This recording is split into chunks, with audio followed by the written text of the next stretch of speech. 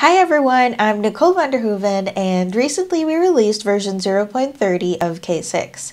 I will leave a link in the description below for the full release notes so you can check out all the details there, but I do want to highlight a few of the features in this release that I think are pretty interesting. The first one is something called a shared array. Now, if you've ever had to run a load test with large data files, so that could be, for instance, a long CSV with a username and a password for all of the users that you want your load testing script to log into your application with, then you might have run into the problem of having to copy that very large file on all of your load generators.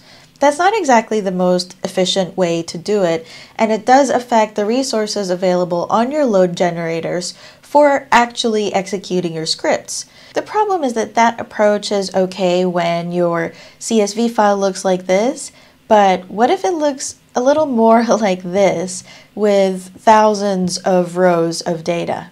The shared array fixes that problem entirely.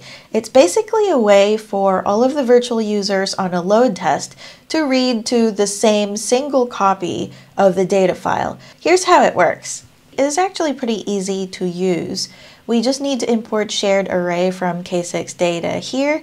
So now we have to create a new shared array. We're calling it shared data right now, and all it does is open the same CSV file.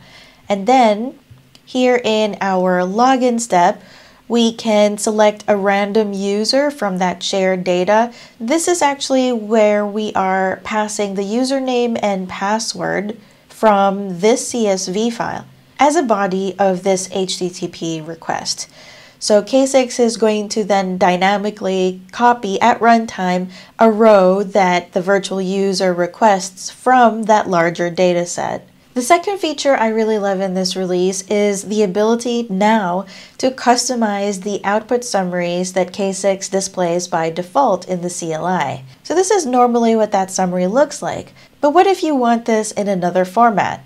Well, it's actually pretty easy to do that now. All you need to do is to add this new function called handleSummary, and if you have this function, then it's going to override the default K6 one. So you can control exactly what this function returns. You could also, for instance, transform those results and output it as an XML or a JSON file in whatever format you'd like. I think this feature is awesome because results analysis is crucial for a load test, and this helps you just bring the focus back on what exactly you're trying to do. This version also adds support for ArrayBuffer in HTTP request bodies. So if you wanted to build some sort of binary body and send that with your requests, you can now do that. And additionally, that also would fix a few of the issues that we've had around form data.